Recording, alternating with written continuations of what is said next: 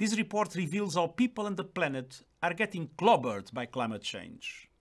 Nearly half of humanity is living in the danger zone now. Many ecosystems are at the point of no return now. Unchecked carbon pollution is forcing the world's most vulnerable on a frog march to destruction now. The facts are undeniable. This abdication of leadership is criminal. The world's biggest polluters are guilty of arson on our only home. It is essentially to meet the goal of limiting global temperature rise to 1.5 degrees.